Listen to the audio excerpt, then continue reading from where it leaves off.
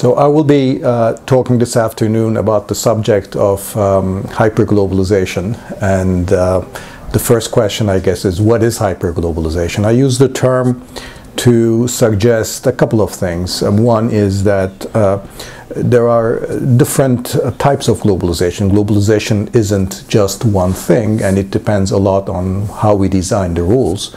And I use the term hyperglobalization to describe a model of globalization that we push towards increasingly after the 1990s. So I think before 1990s we had a much more limited kind of globalization where trade agreements tended to concern themselves just with barriers at the border, import tariffs, non-tariff barriers.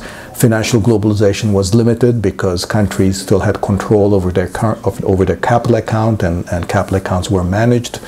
And then after the 1990s, really with the creation of the WTO and then our headlong drive into financial globalization, we moved into this kind of a world where it's more of a hyper-globalized world.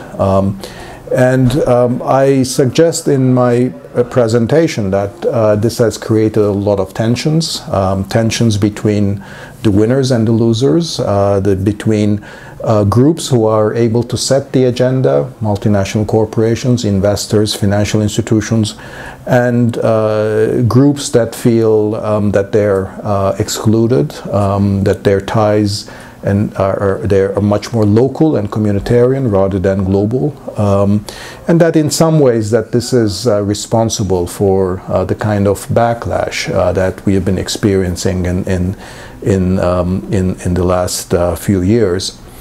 So I talk a bit about the relationship between different types of globalization and populism. I also make a distinction between different types of populism, that I think populism is particularly harmful when it corrodes or erodes norms of liberal democracy represented by independent judiciary, separation of powers, an independent and free media. And that's really the most damaging aspect of populism.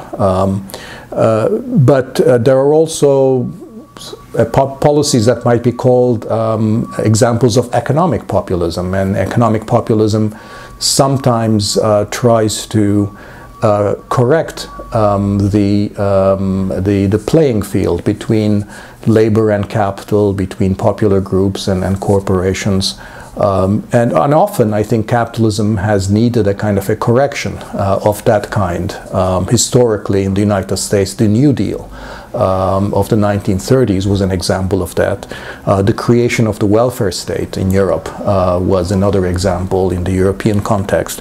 So I think we might be due for another such correction, and I think many of the kind of economic reforms that we are going to be, that we need are of what might be called perhaps of an economic populist kind, in the sense that they are redistributive policies. They are policies that are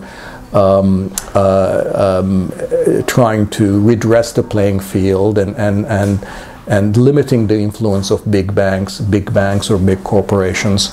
That somewhat paradoxically, in fact, and this is my main conclusion at the end, that certain kinds of economic populism might be our best defense against the really harmful political kind of populism.